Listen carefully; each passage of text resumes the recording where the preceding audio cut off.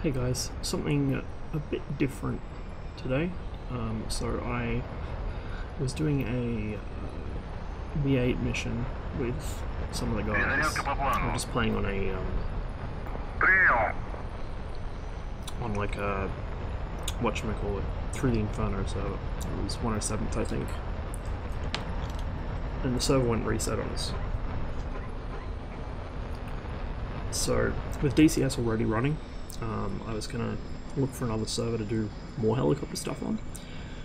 Turns out that Cold War was pretty populated and Red was badly outnumbered. It looked like they were having a really rough time of things. So I decided, you know what, may as well hop on. I wasn't streaming at the time, well, rather I was, but just to the guys in Discord, like I said, we were doing a small sort of co-op helicopter thing together. And so, naturally, because I wasn't streaming it, I ended up having probably one of the best runs I've had recently. With that said, it seems that track files kind of sort of mostly work for the MiG-21 now. At least they have the last few times I've tried them. It's still a bit hit and miss with other aircraft, but with the 21, there is no more landing next to the runway or flying into mountains. It seems to be pretty much spot on. Mission is When the Mountains Cry.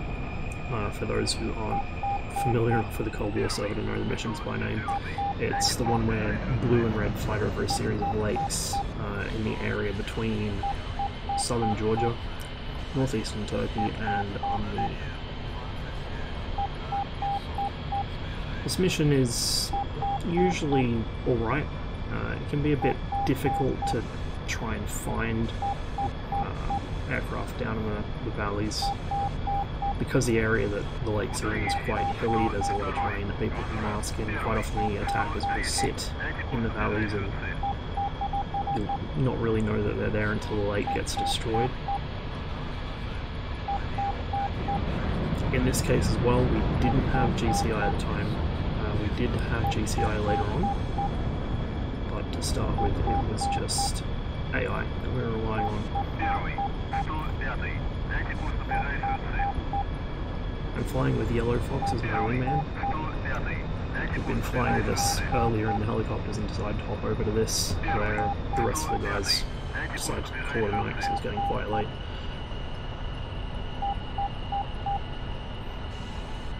Apologies if my audio levels are all fucked up, and it's kind of late at night. I don't want to wake my neighbours up by night. Taking a fairly light loadout for this one. 2 R3R, 2 R60, and a fuel tank. Generally, if I'm expecting a dogfight, like if there's a lot of F5s about, I'll take the 2 R60s rather than 4, just because the double racks are quite heavy and quite draggy. Now, it doesn't really affect the MiG-21's speed, it just has so much thrust that there's nothing really you can do to the MiG-21 to affect its speed or its acceleration. But what they do actually affect is its turning ability. I find that with the double racks I'm much more wobbly. I have a much harder time changing direction in a hurry, which is something you need to be able to do when dealing with F5s. And so I just go for the singles. Taking the R3Rs because I'm expecting these guys to at least occasionally be high enough for the radar to come into use. So we're both ready on the runway, and off we go.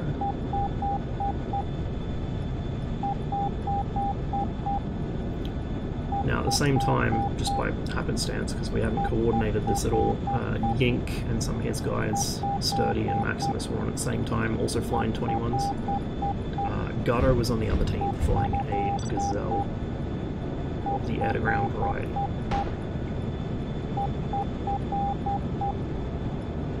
So there were plenty of streamers on, but I think the only one actually streaming this was Yink.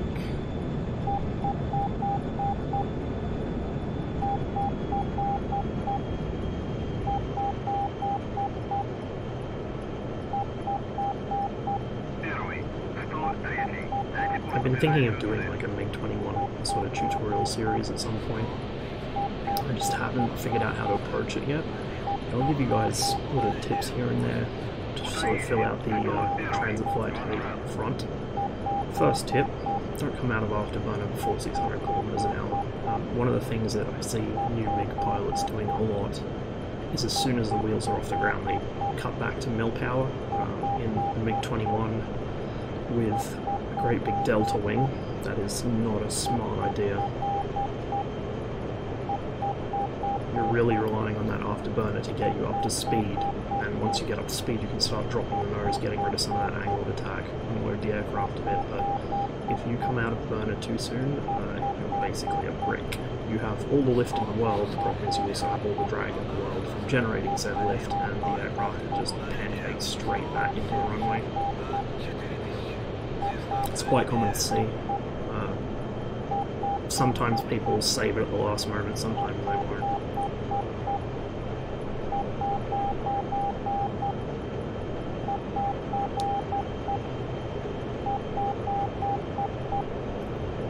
So for the transit out to the combat area, I'm just staying sort of low enough to clear, well, high enough to clear the terrain, I should say, but low enough that if I need to, I can get into a valley. I actually prefer taking the MiG up high. It's really where it was built to fly, but the server metagame kind of dictates staying low. Most people will fly pretty much as low to the ground as they can go, for a number of reasons, one of which is the F5s think we can't see them if they do that. They're quite wrong on that count. Also, just the general sort of valley masking mentality that a lot of DCS players have. I think also some of the F5 guys are at least dimly aware of the MiG-21's performance at high altitude, and they know that the F5, while it's basically a match for the MiG at low alt, the higher you go, the worse it gets. So while the two aircraft are almost perfectly even with each other on the deck, except with an acceleration advantage in the MiG's case, once you start building altitude, the MiG-21 acceleration and top speed both come into play. The climb rate also comes into play, really. It just, the 21 leaves the F5 for dead on there. So I can understand they're not really going high. Quite often they're sort of flying around 10,000–15,000 feet, which is enough to pick up on the radar. Particularly in areas like this where it's quite hilly, you will get people flying higher. Very rare to get them flying up in comms. Usually on the server if you see a contrail, it's something like a Tomcat, maybe a MiG-29, or it's Yink.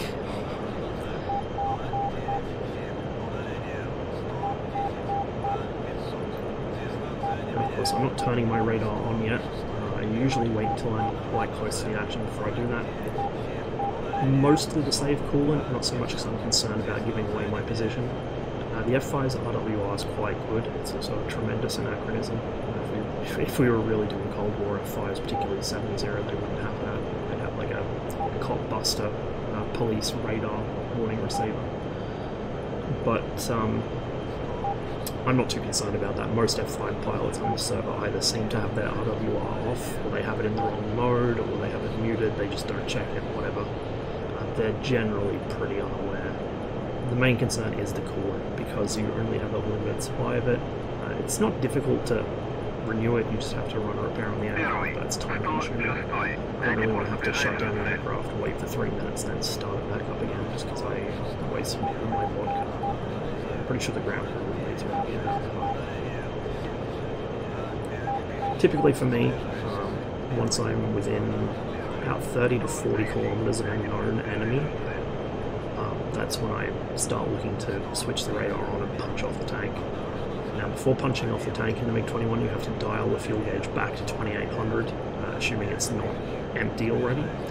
The reason for this being the MiG-21's fuel gauge is not actually a fuel gauge, it's just a fuel flow meter, I guess, tied into a gauge which you tell it how much fuel is in the aircraft, then it winds back from that. If you punch off a belly tank or a wing tank with some fuel left in it, it will not subtract what was in the tank when you punched it. It will just assume that it's still there. So you'll end up with a miscalculation, and that will end in embarrassment. So here we go, we've got the two ship. I can visually see them off my nose because DCS spotting is absolutely ludicrous. Got the radar up and running now. Tank's already gone. actually punch it off on the way over because they emptied out. I'm just waiting to see if I can pick these guys up on the scope, because I will be looking to do my usual. Correction, I didn't actually punch the tank off yet, checking the fuel gauge there.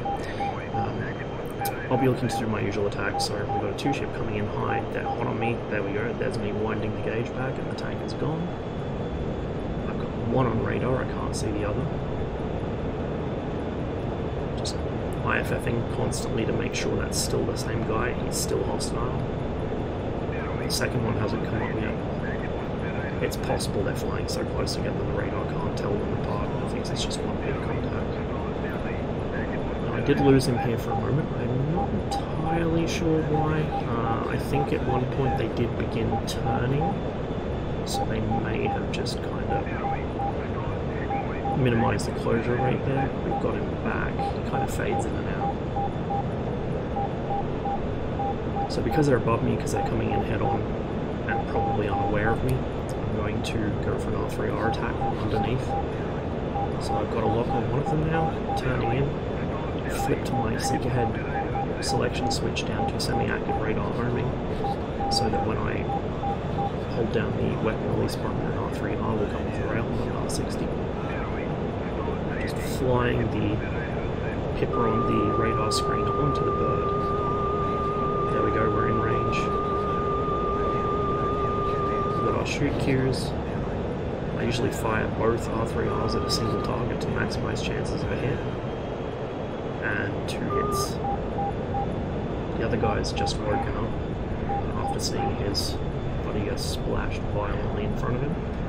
So we'll switch over to R60s and now we're in visual combat.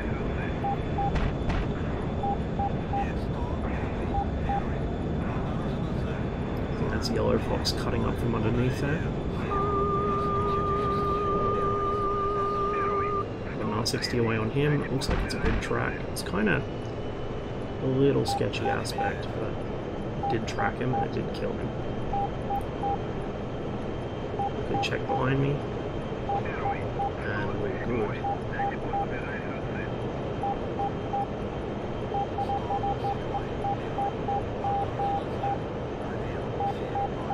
Now at this point it was called out over comms from memory that there was an F-14 in the area, and it was quite close by.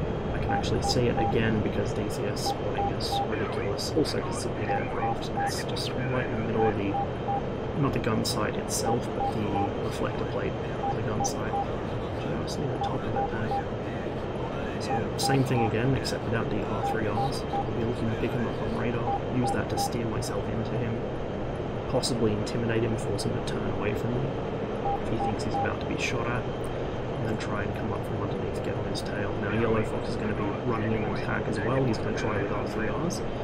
He was separated off to my right by about 1 to 2 kilometers at a time.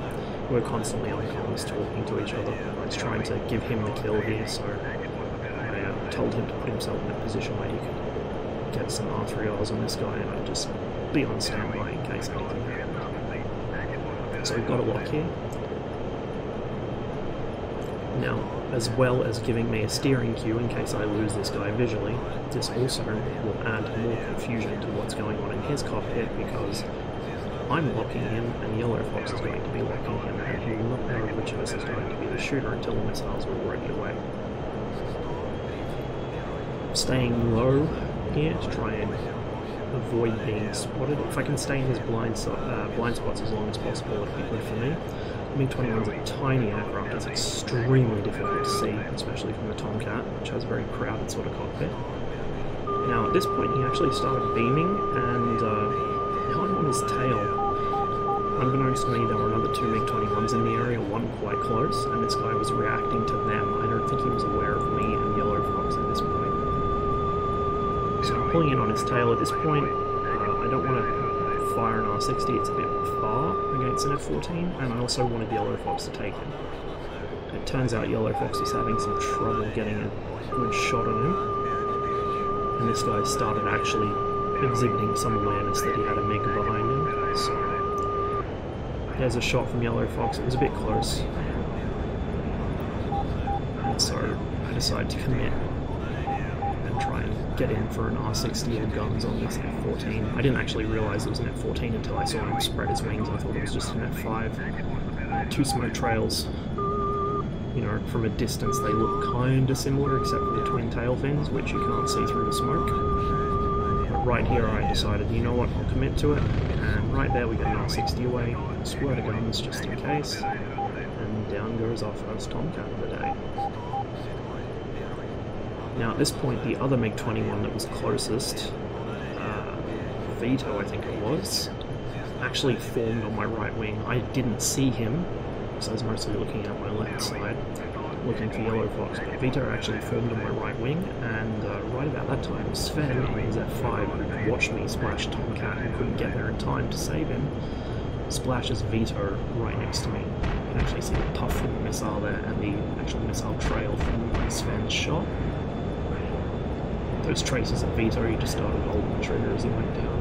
Now I know I'm at 5 behind. I'm very glad that Vito was just a little bit higher above the ground than me, because I think Sven saw him first and shot him with his last missile. Had already been in a fight. So it's down to guns at this point. I'm normally pretty confident about my ability to gun kill an F5, but when they begin in the offensive position, it's pretty sketchy. You can see here I'm a little wobbly. I was under a bit of stress. You know, I wasn't expecting to be in a gunfight, and yet here I am. I've got no missiles left at all. I have no idea where my teammates are. It's just me and the F5 now. Yellow Fox did actually manage to sneak in and get a shot there, but missed, and at that point he lost his engine. I think he either oversped it or negative G'd it, but he had a flame out and he couldn't recover it. So he was basically out of the fight from that point on.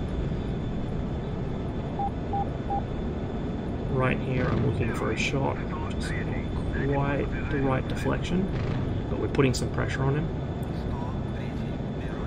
Even if these shots don't hit him, they'll certainly put him under the pump and maybe force him to make some mistakes like that. I don't know why he reversed there.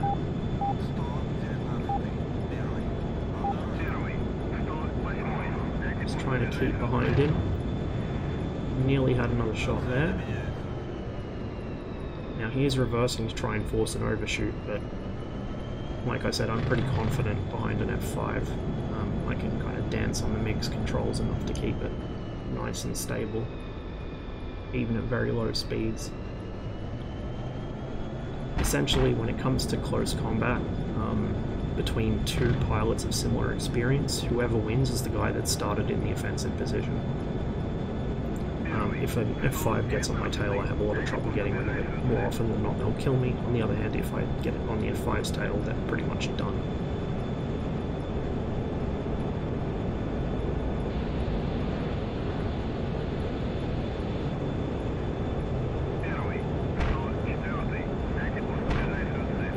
Quick periscope check there, just to make sure somebody else wasn't lining me up. Now you may have seen just how useful that periscope is. If I hadn't glanced up at the right time, I would never have spotted that missile trail, and I would never have known that Sven was behind me, and I would have been gunned straight and level, totally unaware. There is absolutely no sane reason not to use that periscope. It is excellent. Anyone that says it isn't doesn't know what they're talking about. It also doesn't actually affect performance as much as people think it does. So right here I'm looking for a shot, but I'm also kind of conscious of the fact he might be trying to bait me for someone, especially when he's leveled off like this. I do completely potato my aim there, but I did land a couple of hits. Unfortunately, a couple of hits I did land distracted me long enough to let him put the fight back into a more neutral situation. It does take a couple of shots there as he sweeps across my tail, but he didn't hit me at all. So with the fight kind of not even really neutral at this point, he's actually in an offensive position now, and with my own fuel gauge looking pretty dicey, I just glanced down there and noticed it's time to go home. So I'm just accelerating away as quickly as I can. Emergency burner on, of course, always. If I'm below 4,000 meters and I'm in a dogfight, that emergency burner is on. just trying to get away from him as quickly as possible. Once I'm certain I'm clear, I'll pull up zoom climb to a more sensible altitude for fuel economy, and we'll just try and glide as far as we can, basically. I should have just enough to make it home to Kutaisi, but in case I'm a little short, I'd like to have the altitude to play with. So at this point I'm pretty sure I'm clean. As it happens, TacView revealed that we both broke off from the engagement pretty much the same time. As soon as he saw me turn away, he also turned and headed home. From checking the track file, I actually damaged him fairly badly. He still had both engines, I think, but his gear was all chewed up on one side, his tail was being damaged, so he was probably not having a very fun time.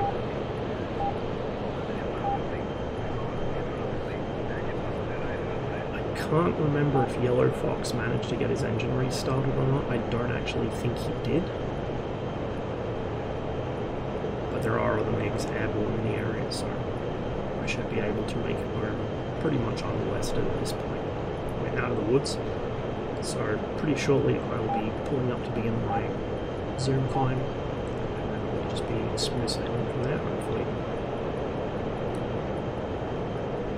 So as far as the fuel indications on the MiG-21 go, the fuel gauge is a handy reference, but remember, it's only accurate if you set it correct.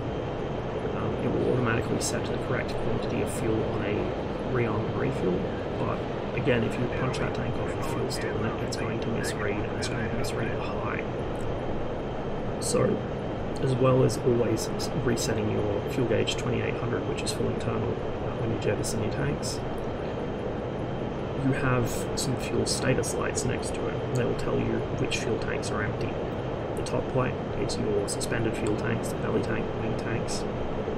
The light below that is the main group of tanks that will come on, I think it's just below 1,000 litres, something like 800 litres, somewhere around that light will come on. Then you'll see the red light that was just blinking there, that's your 450 litre warning. And then once you get down to the last of your fuel, about 200 litres or so, you'll see the final fuel light come on.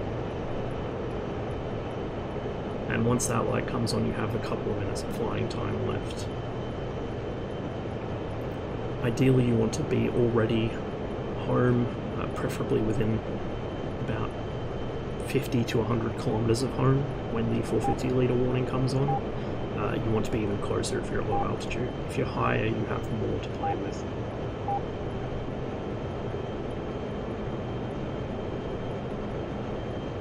This mission tends to stretch my fuel quite a bit. Flying from Kutaisi to an objective that's most of the way to Tbilisi over the mountains, throw in 2 to 3 fights. Usually in this mission I come back on fumes. A couple of times I've had to actually dead stick the aircraft either back on Kutaisi or on one of the smaller airstrips within the city. Unfortunately, those aren't considered to be airports as such by the game, so you can't refuel at them, you can't save the aircraft slot or anything. I've also had to belly land a couple of times. It's taken me quite a bit of practice to really figure out the optimal amount of fuel to return home with, shall we say. At this point I realised I'd actually forgot to tune my RSBN during startup, so that's what I'm doing here. And that will give me a direction and distance back home. So I'm 99 kilometers, and my 450 litre warning has come on solid, which means I am below 450 litres. I think I actually wound my fuel gauge back a little too far, because it's reading lower than I would expect, but that's actually a good thing. It keeps me honest. Radar's been switched fully off. It does consume some coolant while in standby mode, so if you are done using it for the next 10 minutes at least, turn it off. If you're expecting to need to use it again shortly, don't turn it off, just put it on standby. It takes several minutes to warm back up. So usually while I'm refueling the radar, I'll turn it back on, rather back disconnect.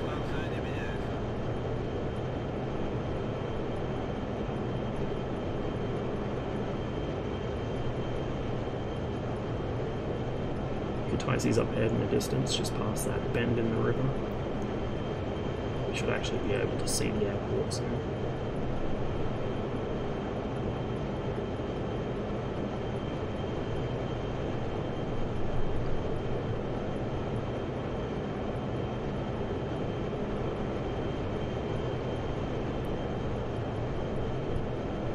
So for our first sortie of the day, it was a R3R kill on an F5, shortly followed by an R60 kill on his wingman.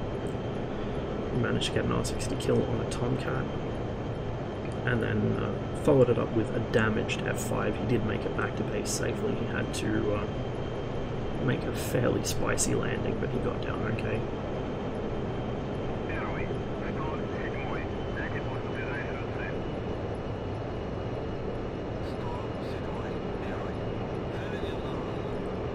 That blinking light on the fuel indication even panel is telling me I'm down to my last group of tanks.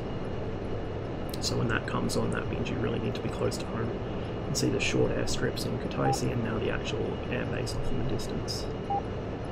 So even if the engine cut now, I should have just enough altitude to make it to one of the shorter airstrips. But I know I've got enough fuel that I can make it back to the airport, and I should even have enough to land normally. I shouldn't need to dead stick it. If you do have to make a dead stick landing in the MiG-21, there are a couple of important things to know. The first one is not to drop your gear or flaps until you're already over a runway, or at least very, very close to one. You have to know that you're going to make it. Ideally, I wouldn't even use flaps unless you're already fast and high. If you need to bleed the speed, drop the flaps. If you don't, if you're already on speed or a bit slow, do not put the flaps down. They're blown flaps. They require bleed air off the engine to actually produce enough lift. And so really, if your engine's dead and you drop the flaps, all you're doing is putting out a lot of drag for no return. It's just like putting the air brakes down, pretty much.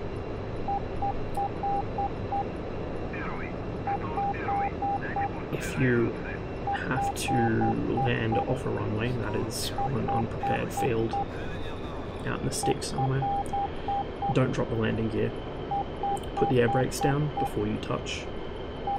Official procedures to drop the nose wheel, like the nose wheel separately. There's a pull handle between your legs for that.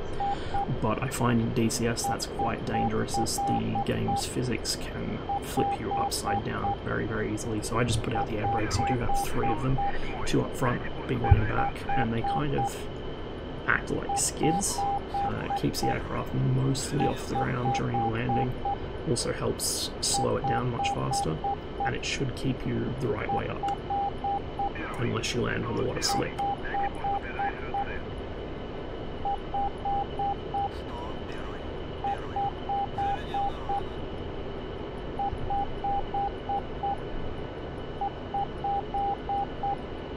So at this point I'm quite certain I'm going to make it. I've come off the power, we're pretty much at flight idle now, just coasting down. I am at the sort of maximum gear and flaps deployment speed. Well, gear deployment speed, there is no maximum flaps deployment. But again, I'm going to wait until I know for sure that the engine's not going to quit on me.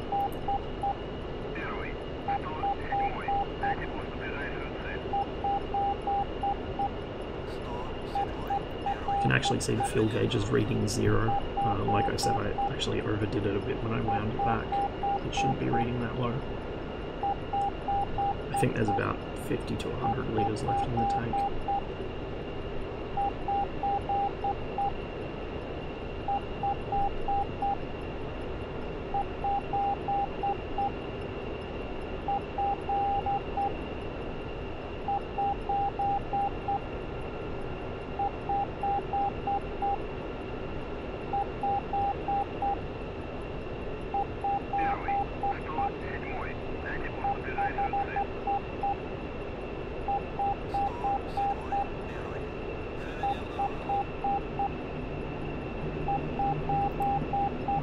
Air brakes are out now, because I do need to actually slow down to drop the gear and flaps. I know for sure that I am going to make it now. The engine's not likely to quit on me at this distance. So put the gear down, get the flaps out, and then we'll just taper in the rest of the way. I'm looking for an approach speed of about 350 to 400 kilometers an hour, somewhere in that range. That's really the most comfortable speed to approach at. Much faster than that, you're going to have a bad time. Much slower than that, you're going to drop from the sky like a rock. The MiG-21's engine really doesn't have the response time you need to come in slow. Ideally, you want to be a little bit fast, or, you know, on speed, so to speak. That's the outer marker.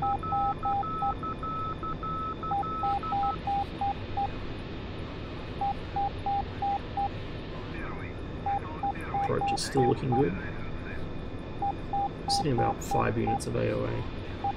Usually you'll be looking for about 5 to 10 on approach. We're a little fast, 420 kilometers an hour.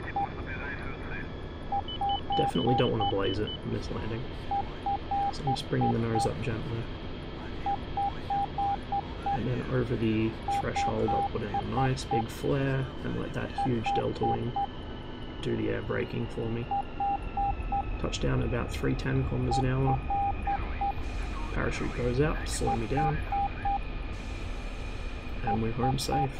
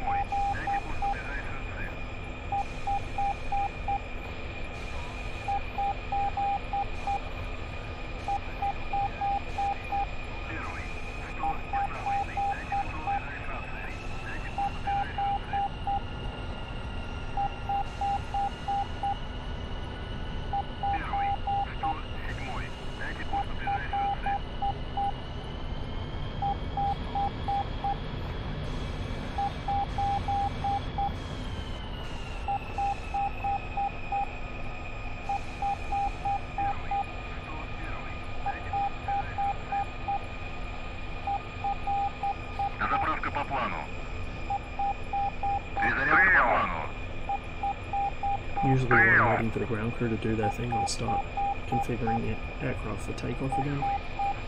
So I have a certain trim setting I use for takeoff, just because I don't have a realistic sort of MiG-21 length stick extension. I have a lot less leverage to work with, and it can be quite twitchy if I don't pull the right amount of stick, so rather than risk that and tail scraping, I usually set a bit of back trim and just ease the stick back on takeoff. I found that trying to take off with no trim, just stick movement, it was way too wobbly for me.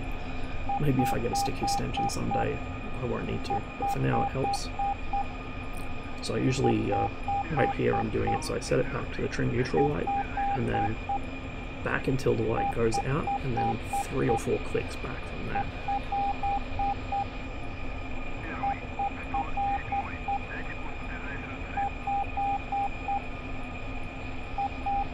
One nice thing about MiG-21's relatively small fuel capacity is the fact that it's really quick to turn around. It's not like the Su-27 where you have to wait a century for it to refuel.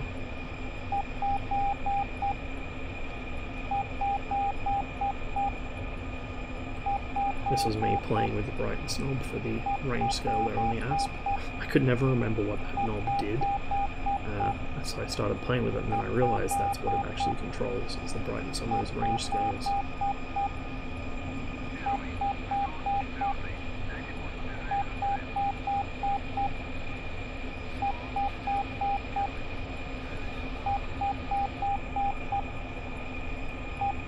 Pulled just a little under 9G during that flight. Now, technically, MiG-21 basic service limited to 8.5. The ARU will generally try and stop you from pulling too much G, but there's certain speed ranges where it can't keep up. And particularly with my style of going straight vertical in the merge, I wash off a lot of speed very quickly, and the ARU just can't keep up with me. So it is something to watch out for, especially if you tend to go vertical in merges. You have to be careful about how much stick you pull, because if you have that thing pulled all the way into your lap and the ARU cranks over too quickly, you're going to lose your wings. The aircraft will tolerate up to about 11 or 12 G, but if you overstress it by more than about 9, and then do that a couple more times, the wings will come off. They sort of become progressively less tolerant of it the more you push the Gs. So staying sort of in the region of 8 to 9 is ideal. You can scrape 10 once or twice, but I would not recommend it.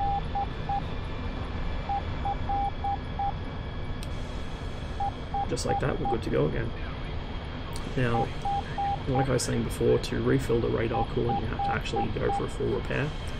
Generally I won't do that until the coolant runs out, or if I've been flying the same aircraft for more than about an hour and a half, which is quite rare. Usually I get shot down at least once in that kind of time period.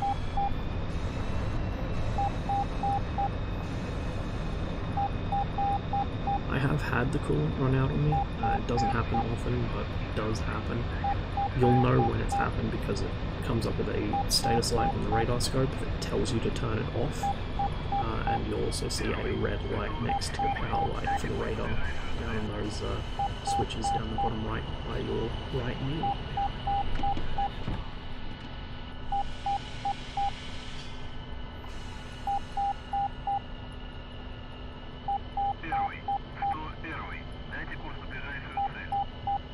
Now, somewhere around here, Yink actually hopped into my Discord, which is where I was talking to Yellow Fox. So we did have some kind of coordination going on. I was also on SRS, so Yink hopped on there as well.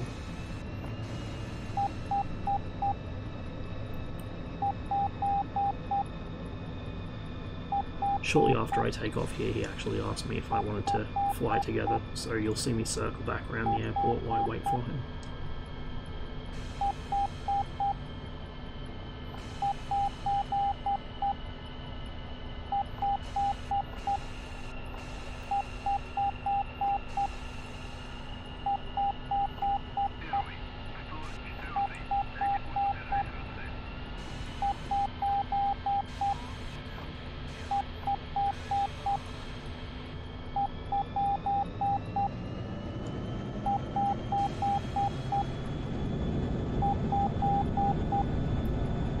On takeoff, you're looking for a speed of about 200 kilometers an hour, then pull the stick back about 3/4, then at about 280 to 300 the nose wheel should come up, the aircraft should unstick. Watch your angle of attack, try not to exceed about 15 to 20 degrees. If you exceed that, you're going to tail scrape. The aircraft has enough power that usually it will clear the ground before there's too much risk of a tail scrape, but if you pull the stick really aggressively, like I've seen some people do, you will absolutely smash a tail end. And with that you also have a heavy risk of stalling back into the runway, particularly with heavy loads. Now, 2 R3Rs and 2 R60s are fairly light load, plus the 800 litre belly tank. With the extra 2 R60s on the double racks, you do feel the difference in weight, particularly on takeoff. But the worst defenders are air-to-ground stores, and if you're carrying an air-to-ground loadout, particularly one with heavy bombs, you'll really notice it. The aircraft just really doesn't seem to want to get into the air once the wheels come off the runway, so it's generally advisable to wait a bit before you bring the gear up, whereas with the lighter air-to-air loadouts, you can just pull the gear as soon as the wheels come off the ground.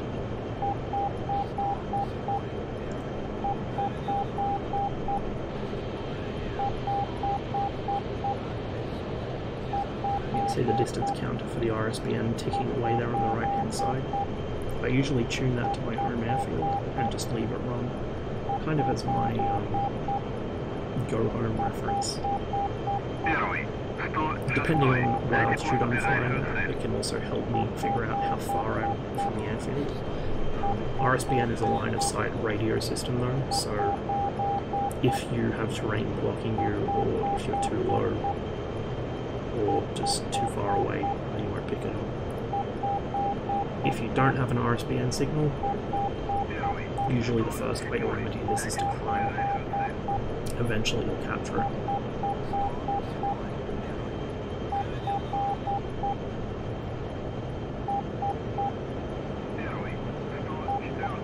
So I'm just circling back, waiting for Yank here.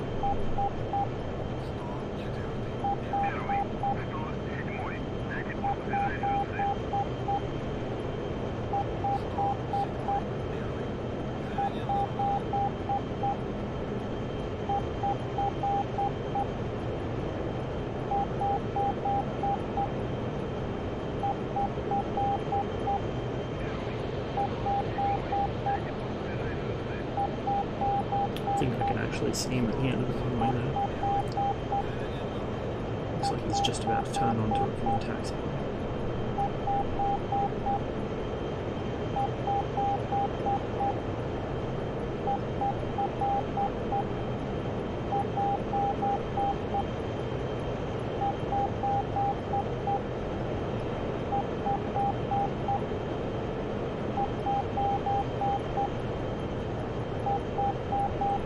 For anyone who's not familiar with the MiG-21 and is wondering what that incessant beeping is, or what the blinking lights to the right of the gun screen, it's the radar warning receiver, the SPO-10.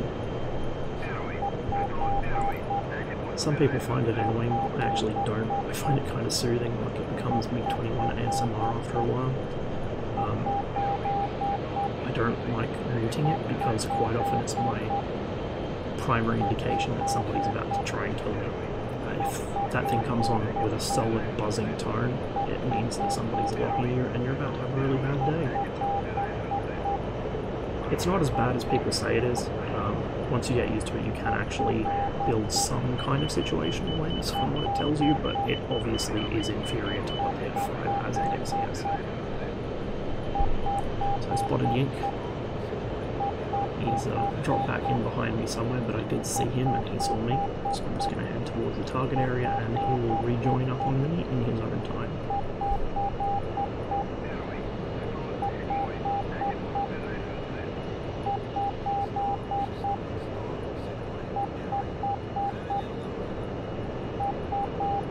More observant among you may have noticed that if I turn around in my seat, I can see behind the red star on the wing.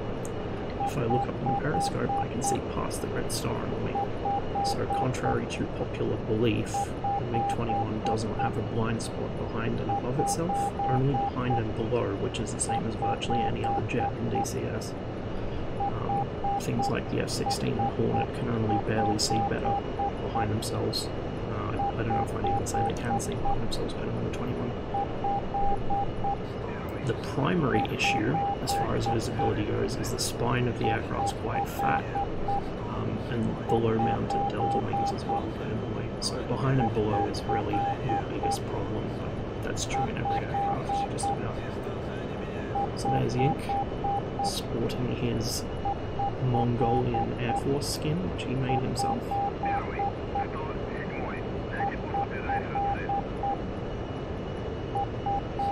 Having a little bit of a shaky day, I think.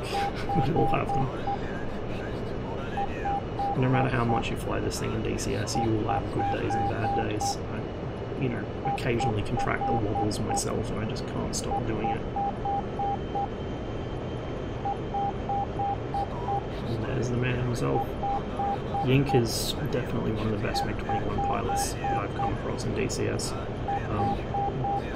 Good sticks in the 21 are few and far between, and generally we all tend to know each other.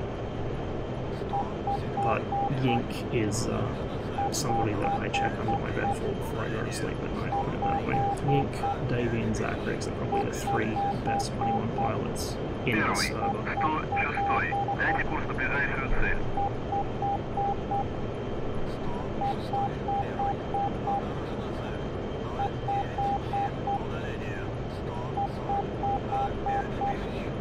And there he is, formed up on my right hand side. Apparently Yink has trouble flying form on the left side, whereas I'm most comfortable flying form on the left side.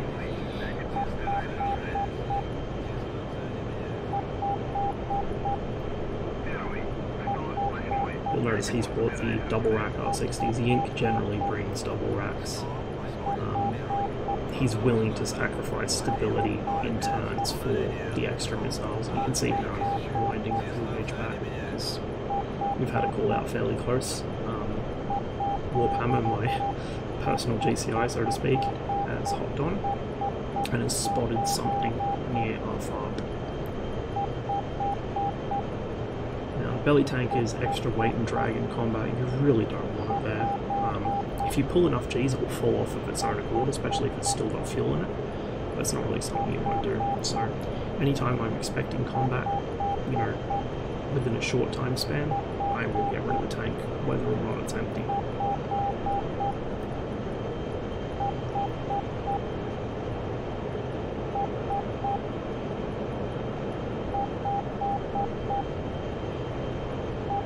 So a little more on the wobbles. When the MiG-21 stalls, if you happen to be in a turn at the time, it develops quite a violent, it's not even so much of a wing rock as a tail wag. It kind of just viciously slews from one side to the other. And the natural instinct a lot of people have is to try and counter it with ailing, because when you drop off first, or start stamping the rudder, which is, either of them are about the worst possible thing you could do. When you get the wobbles, you really need to let the aircraft just fix itself. Hands and feet off the controls, it will right itself eventually. If you don't have the altitude, you might be able to kind of squeeze a little bit of backstick out of it without making the problem worse, but it's really a thing that comes with experience. You can use it tactically in fights. Quite often if I'm worried I'm going to overshoot somebody and I don't have time to rely on the air brakes, I'll deliberately induce a wobble because it will slow me down and change my direction quickly. You can also force people to overshoot with it. It makes you very difficult to hit, but it's not ideal as a gun jink because it slows you down a lot. And there's a risk that the wobble will continue long enough to negative G the engine, and then you'll have a flame out with somebody behind you, which is about the worst possible thing that could happen. So generally I try and avoid them. I just try and keep the aircraft at or below its critical angle. If you go into a stall symmetrically, which is, say, you know, the wings are level,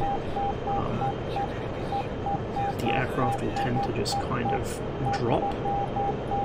It won't yaw or roll or anything nasty like that, it just drops, stops going forwards and starts going down, which can be quite handy. It's not really a Cobra, but you can pull something that looks kind of like one, and it's quite comfortable for the aircraft. It will recover itself, no problems. Again, I wouldn't recommend it in combat necessarily. It slows you down, makes you a big target, easy to hit, especially to something else like, you know, another MiG-21 or an F5 that has the nose authority to pull with you. But it is an option.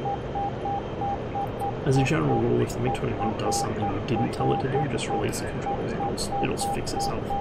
It's a pretty well-behaved aircraft. It certainly doesn't hold your hand like the F5 does, but it gives you a lot more slack than some aircraft will. You know, it'll punish bad flying, but it won't punish it severely. So we're just flying past our FARP here, which I didn't actually realise just at the moment, because right about here, what they're called, merged, and just out of sort of immediate reflex, the two of us split, moving in a left-hand circle, looking above me to see if anyone's behind. This is sort of the usual routine in the Cold War server. If a MiG or an F5 can't see what's near him, he'll just go into a sort of circle in one direction, looking above himself, so across the circle. That's where I realised we're above the FARP. It's quite distinctive. So I know that we at least have friendly shore-out cover here, if nothing else. Now it turns out what we actually merged with was Helgato in his Gazelle. In fact, I was so busy looking above me for an F5 I didn't see him, but he's right off my nose, right about now. Just like a single tiny black dot against the ground, running away from us. He must have been harassing some of our FARP air defences. He's actually right there. I looked right at him and didn't see him.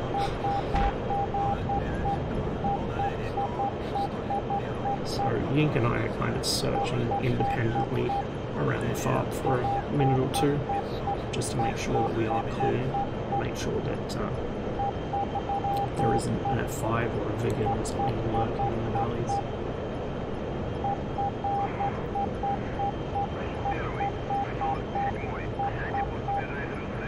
I don't remember if I actually saw that gun burst in game. I just saw it there in the periscope, but I don't remember if I noticed that in game.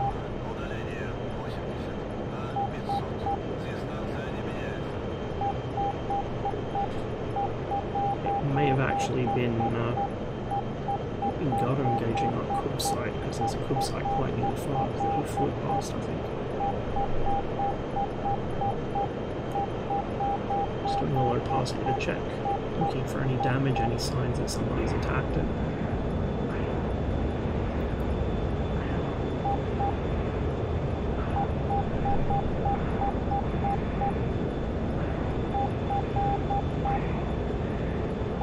Keeping an eye on the radar as well, because what I do not spot with my eyes, I might spot the radar, but right here I've spotted a dot above the mountains, off in the distance. Too low, we're probably too far away from the radar to pick up.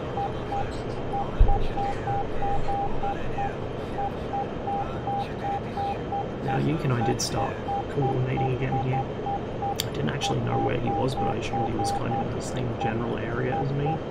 He was actually displaced by a couple of kilometers. I think that may be him in the front right corner. I don't know if you can see, but there's a dot tracking the same direction as me for my 1 o'clock. I think that may have been Yink. So he was calling out 2 contacts to his 1 o'clock, and I looked to my 1 o'clock. I think I ended up mistaking a pair of friendlies for a pair of incoming enemies, which is what he could see. So there was a little bit of confusion around here. The end result of that was Yink getting into a merge before I could get there. So right here is where I spot that single dot. I think that is actually Yink. And I spot another potentially 2 over there. The dot off my nose is IFF friendly, but there's a second crossing and I can't see it on radar. The SPO is also going ballistic because something is spiking me. Now, in hindsight, that was probably our Kub battery that I flew past. I was just getting caught in its side lobe as it locked the F5s in front of me. But just did a quick check to make sure I was clear. There was no sneaky F5 roll on my tail. So at this point, Yink is, I think, pretty close to being merged. Now see 3 aircraft off my right side and decide to head that way instead. Got 2 enemy coming up on the radar. Someone's already been splashed. This was actually Yink's merge, so Yink just hit somebody with an R3R. But it looked like he was still flying. In fact, it looked like he was trying to climb up after Yink. As it turns out, this F5 had both his wings blown off and his pilot killed. He was well and truly dead. I put an R3R into him just to be sure. Sometimes F5s can be a bit zombie-ish. In fact, his pilot ejected right there.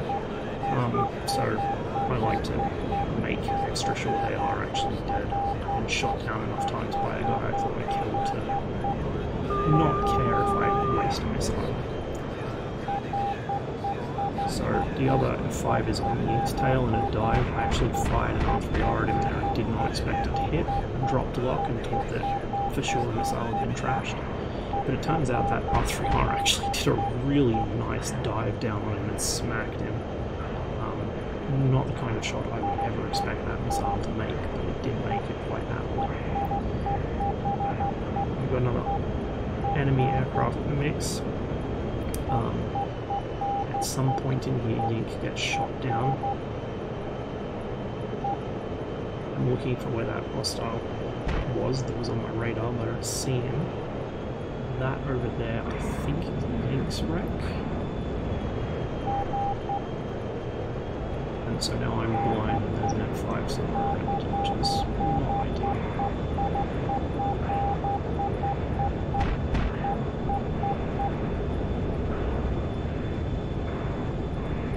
punching out flares every few seconds just in case there is a missile coming for me.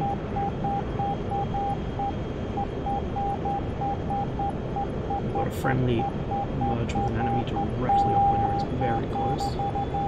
That's the 21 above me. You can tell by the traces and the massive blowtorch and afterburner. And that be an F5. Maneuver kills himself. It's kind of common in the F5, I'd do it to myself as well. You don't have as much pull as you do in the MiG-21, so you don't leave enough room to recover from a dive. It's chronic among MiG-21 players that also fly the F5. It's probably the quickest way to spot a MiG-21 pilot, is put them in an F5 and see if they slam into the ground coming out of the dive like that. Now I do have another enemy coming in, or at least nearby. He's actually running away, that's why I can't block him. I've got the radar in its low closure rate mode and it still won't pick him up. It sees him, it just can't lock. But I can also see him visually at this point. So it's not too big of a deal. In fact, that is not him visual, that is the two-ship he's baiting me into. So he's quite low off my nose in the tree line.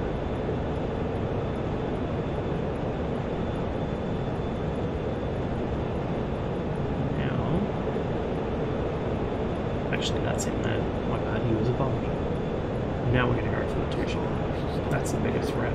The single ship's running for dear life, so I'll try and take these two. They may not even be where I'm here. Now at this point, I shoot up through the vertical, almost between them. At first I thought they were on my because they didn't seem to be reacting, but then the lead begins turning, and sure enough, they see me. The other MiG-21 is Maximus, I think. Did take a shot there in the merge, but it didn't connect. And immediately I am behind one of the F5s. A little bit of a wobble there. I just ease off the controls, let the aircraft sort of have its moment, and then we're back in action.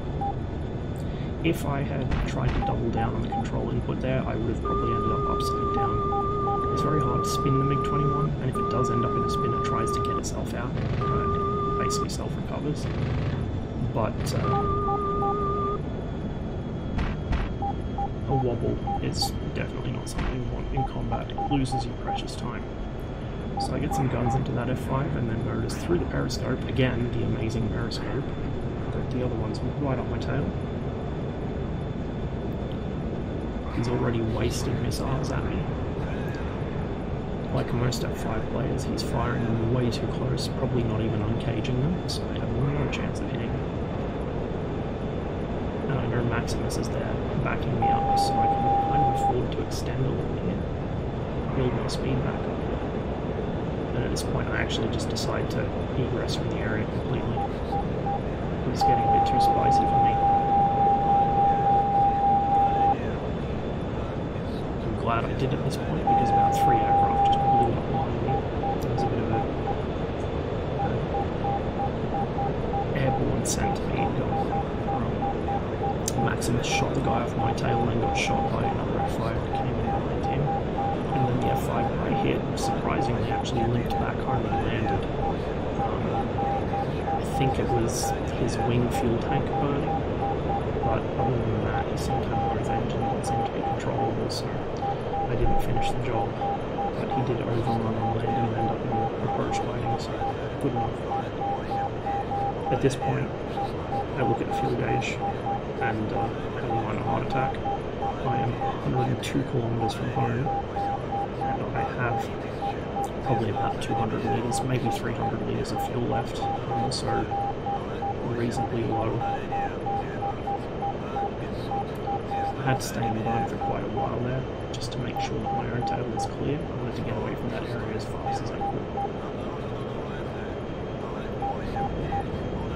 I realised that at this distance there's virtually zero hope of me making it back to Kutaisi, any of the airfields of Kutaisi with a single fuel from 100 kilometers away. But we do have a road base down here in this valley, so I start looking for it. Now unfortunately, it's not very clearly marked. There's no smoke markers, nothing like that. The only way to visually spot it is to fly an inspection pass down the road. and see the, was it like 2 jeeps and a couple guys standing around. That's the road base. I didn't have the fuel to do that, so I just flew down the valley and kind of picked a straight looking piece of road and hoped that was it. As it turns out, I was 10 kilometers too far east. If I'd just stayed high a little more and sort of glided down, I probably would have been fine.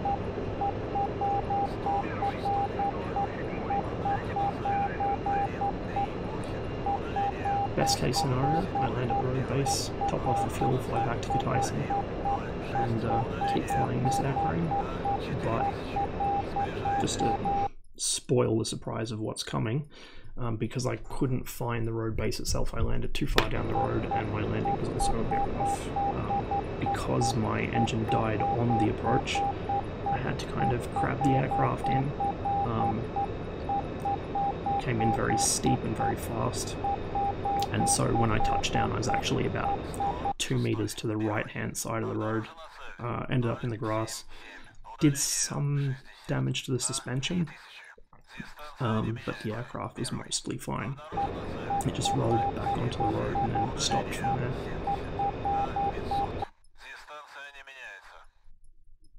So it was definitely repairable damage, if only I had landed in the right place. You can see me looking at the map here trying to figure out which part of the road it's on. It's actually, I think, up ahead past that fork in the river, so it's about my, like if you look at my gun pipper, it's about 2 o'clock, whatever it's that. 3 o'clock from that now. But I couldn't see it from the air, so I just had to guess.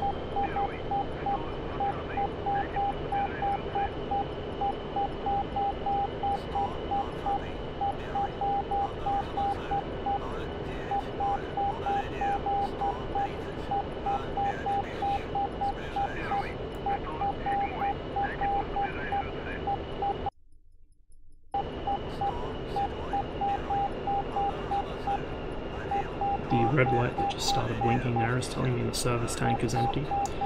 That means the last 80 litres of fuel in the aircraft is about to run out. So I know I really have to land now. I don't have time to fly any further down the road looking for it. I decided the section of road that I just flew over is close enough. But, of course, my approach here leaves a lot to be desired.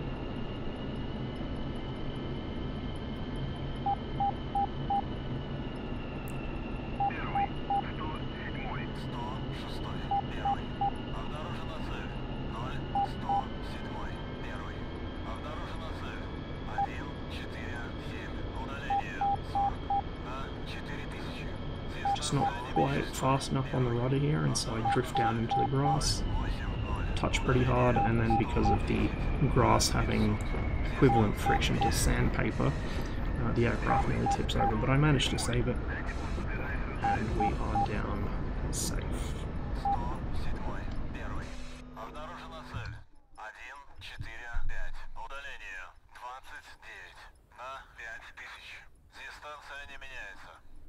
If only the guys from the road base would drive the fuel truck 10 kilometers down the road, I could have fueled up here and taken off.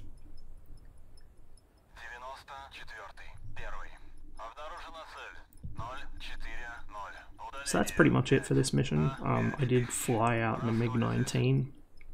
I think I flew 2 or 3 sorties in the 19 after this, but pretty much nothing happened. Most of the blues either disconnected or didn't take off. I did have one brief engagement in the 19 right at the end of the mission, about an hour or so later, but Zach got the kill. I thought that I might need to shoot the guy off of him, but he managed to take him himself.